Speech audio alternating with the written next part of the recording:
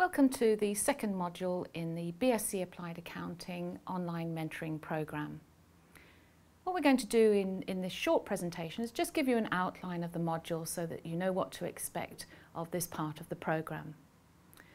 First of all, we want to introduce you to a working definition of mentoring and the role of a mentor. This will be followed by an overview of the mentoring process. We want to introduce you to the different stages that are involved in this important role. The third objective of this particular part of the module is developing an understanding of the role of a mentor. And before we go into that, I want to just say a few words about what a mentor is not. A mentor on the BSc Applied Accounting is not expected to be an expert in the student's research topic. They're not expected to be an expert in research methods. I'd like to offer you a definition. This is someone by the name of Parslow, an expert in mentoring, and he says, the process of supporting and encouraging people to manage their own learning so that they can maximise their potential and develop their skills and improve their performance. I'd like to draw your attention to two words there, support and encourage. That is central to our understanding of mentoring at Oxford Brookes. So what we're going to do is to take you through the stages of the mentoring programme and try to understand what your particular role on that process is. So you'll be encouraged to think about stage one, which is about establishing a rapport with your students. There's also stage two, which is about setting the direction, getting a relationship established, understanding what the requirements of your students are.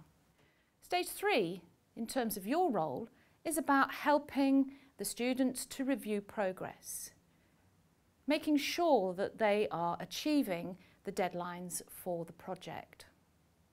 And lastly, a most important phase is about moving on, getting students to reflect about what it is that they've learnt in terms of undertaking this particular project, reflecting on the implications of that project for their personal and professional development and their future professional role in accounting. So it's important to understand how those four phases actually fit into the mentoring meetings on the BSc. We've already talked about meeting number one, and that really is about establishing that rapport and also setting the direction, really getting some impetus to the research process. Meeting two is about really getting down to progress and making sure that your student has a clear plan of action for the completion of the project.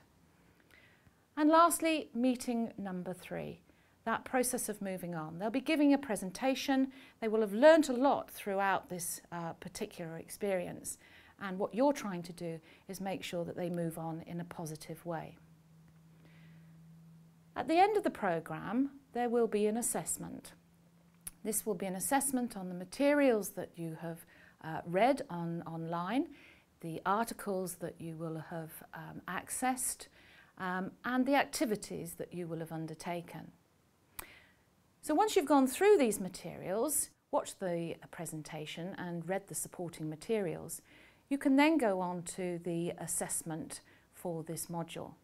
This is a multiple choice assessment based on the materials that you have engaged with on this part of the programme. You may complete this assessment a maximum of twice. But once you have successfully completed it, Module 3 will become available to you to continue your studies.